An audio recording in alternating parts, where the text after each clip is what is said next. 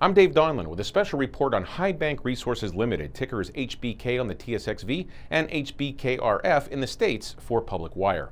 Highbank comments on BC legislature session to enable Malaysian government-controlled Petronas and Partners' $36 billion PNW LNG project.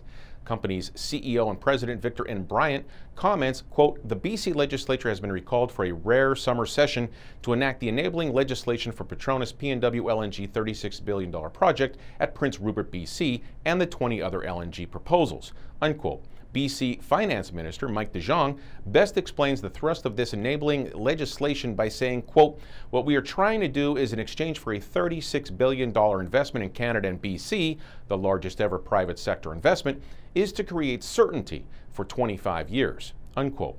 Victor N. Bryant further adds, Shell and Partners' export application for 49.7 trillion cubic feet of gas is staggering. Thankfully, Deputy Premier Rich Coleman has personally taken the time to clarify how big BC natural gas reserves are and how essential the LNG export business is to Canada. Exporting of a resource of this magnitude will have a significant and beneficial impact on Canada's GDP. Highbank and its directors and employees have prepared the Swamp Point North, also known as SPN, quarry to be an integral cog in these nation-building BC LNG projects. Highbank is continuing development and expansion of the SPN site for the extraction, production, and stockpiling of aggregate for future sales. I'm Dave Donlin with an update on Highbank Resources Ltd for Public Wire.